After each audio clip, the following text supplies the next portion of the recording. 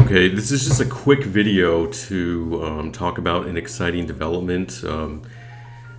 There's been a new monitor announcement, and the special thing about this is the monitor has variable refresh and a strobing backlight.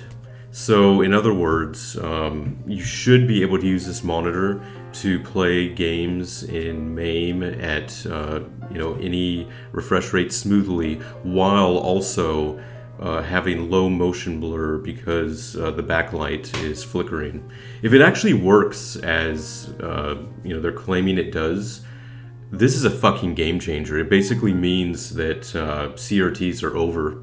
I mean the last thing that CRTs really had over flat panels was low motion blur. Yeah, so that is exciting. Really happy to see that. Hopefully it's actually good.